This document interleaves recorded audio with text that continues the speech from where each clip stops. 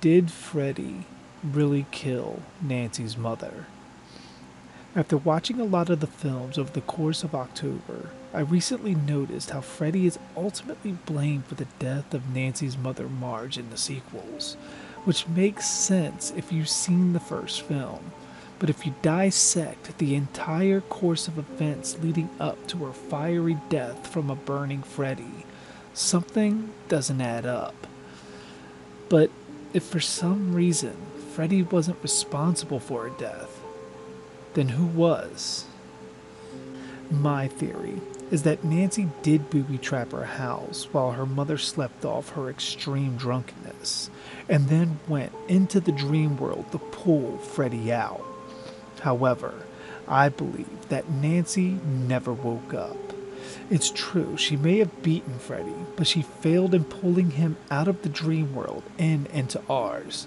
This is evidenced by the fact that not only did Freddy lose his power and fade away while attacking Nancy after she turned her back to him, just like Glenn stated earlier in the film, that if you turn your back, it will lose all of its power in the dream world. But also, by the fact that after Nancy walks away, literally from night to day, she drives off in a Freddy-possessed car with her dead friends, with Freddy reaching his arm out and killing, once again, the dream version of Nancy's mother, with the dream children singing his lullaby song. Now, this as fans we all know.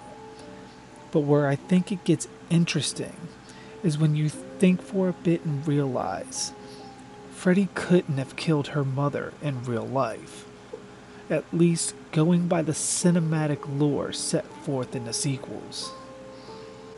I believe that Marge Thompson's death is on the hands of her daughter, Nancy herself. I think while Nancy slept, her alarm went off for so long and so loud that it annoyed and woke up Marge, and unknowingly set off one or maybe two of Nancy's traps, likely the sledgehammer to begin with. This may have resulted in injuries that could have killed Marge depending on where the strike was, especially since no one would have helped her in time to get her medical attention that she needed.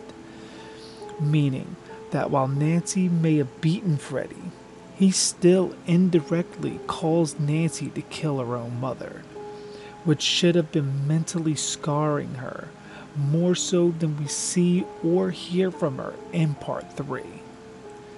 But that's my theory. Do you agree? Do you think Marge died at Freddy's hand or Nancy's? Comment below with your own theory, and be sure to like, share, and subscribe, as well as hitting the notification bell to be alerted whenever a new video is uploaded. And as always, I am JG Dark, and thanks for watching.